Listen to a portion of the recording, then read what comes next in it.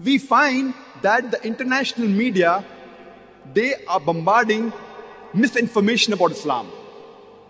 We find that there are various misconceptions about Islam that are spread on this international media. And we find that international news channels, they are mentioning war on terror. Or some of the international news channels, they are saying war for peace. Actually, what they're doing is not war for peace, war on peace. In other words, war on the religion of peace, on Islam. The international media as a whole today, we find that they are projecting Islam as though it is a religion of terror. It's a religion which does not want peace to prevail.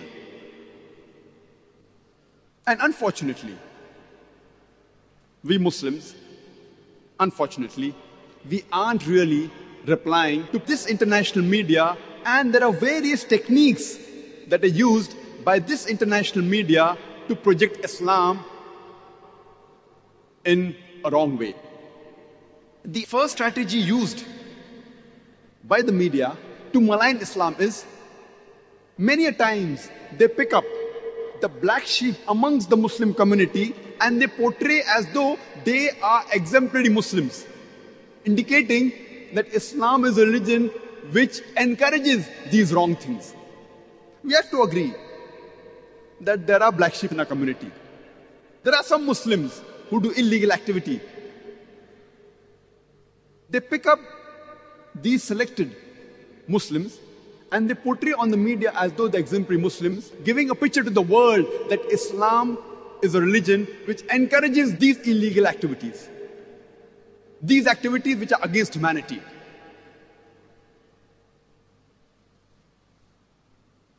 And all of us know today that the international media says that the Islamic madrasas should be banned.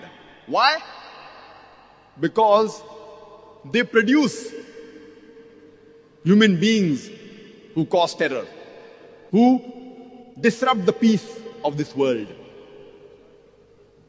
Alhamdulillah, I know thousands of people, human beings, who have passed from Islamic madrasas. I don't know a single who encourages and propagates the disruption of peace. That does not mean that there will not be any Muslims who have passed from madrasa who may be propagating wrong things. There may be a few.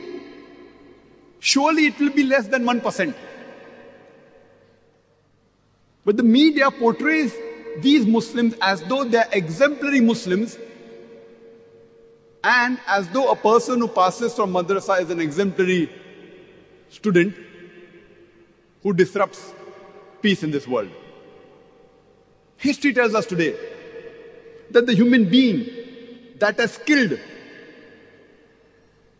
the maximum number of human beings in this world, who is he? Who is the man who has killed the maximum human beings in this world? Who is that person? Who is he? Hitler. You don't get an award for that. It is common knowledge.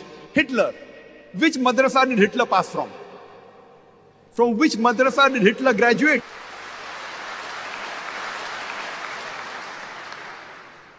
And you go down history, we know Mussolini, he has killed thousands of human beings. Which madrasa did he pass from? We know today that the mafia, the top drug dealers in the world, which madrasa did they pass from? You take a list of all the top criminals in the world, not what the media portrays. Actually, if you have proof, what they've done is wrong. I'm not bothered what the media portrays, who is terrorist number one, etc., without any proof. But those who have been imprisoned, those who have been proved to be causing disharmony in this world, if you check the background, you will not even find 1%, 0.1% of them who have passed from madrasa. They have passed from these universities, the one that even I have passed from. Fortunately, unfortunately, Even I have passed from the normal formal education system. I've passed from Bombay. After doing my schooling, I've passed from medical college. Same, like a normal doctor. So this is how the media picks up black sheep of the community and portray as though they're exemplary Muslims. If a person wants to judge Islam, he should not judge Islam based on what individual Muslims do or what the Muslim society does. If you want to judge about the religion of Islam, you have to judge according to the authentic sources. And the authentic sources of Islam are the glorious Quran and the authentic Sahih Hadith of the last and final Prophet Muhammad, peace be upon him. And I challenge anyone, any human being, to point out a single teaching from the Quran or the Sahih Hadith which is against humanity as a whole. Imagine you want to test how good a car is. And the latest car in the market, Mercedes 600 SEL, has been launched. And a person who does not know how to drive the car, he sits behind the steering wheel and he bangs up the car. Who will you blame? The car or the driver? Who will you blame? The car or the driver? But naturally the driver. If the driver does not know how to drive the car and he bangs up the car, you will not blame the car. If you want to judge how good the car is, you will have to look at the specifications of the car. What is its pickup? What are the safety measures? What is the speed? What is the gear ratio? And then you can tell how good the car is. And really, if you want to have a test drive, you put behind the steering wheel an expert driver. Similarly, if you want to observe any Muslim regarding how good Islam is, the best example we have is Prophet Muhammad sallallahu alaihi wasallam. Don't look at me. Don't look at me how good Islam is. Don't look at the other Muslims or what the individual society does. Look at an expert driver or a person who knows how to follow Islam in totality. And that was the last and final messenger, Prophet Muhammad sallallahu alaihi wasallam. The other strategy used by the media to malign Islam is they quote many verses of the Quran out of context. And one of the most common verses quoted by the critics of Islam is Surah Tawbah, chapter number 9, verse number 5, which says, wherever you find a kafir, you kill him. And if you open the Quran, that verse is there, the translation is there.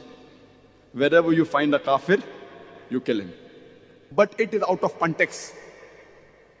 They quote verses of the Quran out of context. They quote hadiths out of context.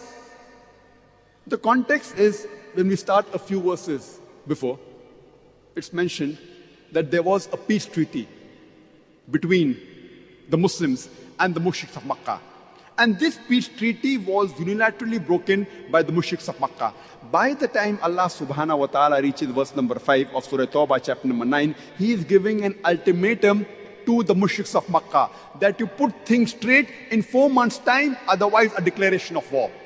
And in the battlefield, Allah says to the Muslims that don't get scared, fight. Wherever you find the enemy, you kill him. Now, any army general, to boost up the morale of his soldiers, he will but naturally say that wherever you find the enemy, you kill him. He will not say that wherever you find the enemy, be killed. So this is in context in the battlefield. In the battlefield, Allah subhanahu wa ta'ala is telling, wherever you find the kafir, the enemy is attacking you, don't get scared, fight. And kill them wherever you find them. Imagine today, if there's a war going on between America and Vietnam, and the American president says, in the battlefield, he is boosting the morale of the American soldiers, or the Army General of America says that wherever you find a Vietnamese, you kill him. It's in context. But if I quote out of context and say today the American president is saying that wherever you find a Vietnamese, kill him, I will make him sound like a butcher. It is out of context. And throughout the world,